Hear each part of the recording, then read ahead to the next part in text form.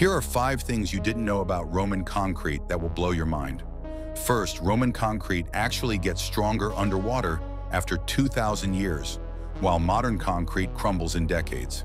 The Pantheon and Roman harbors are still standing strong today, getting tougher with time.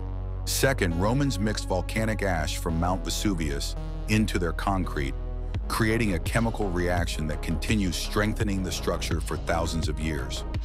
This wasn't just luck, it was engineering genius.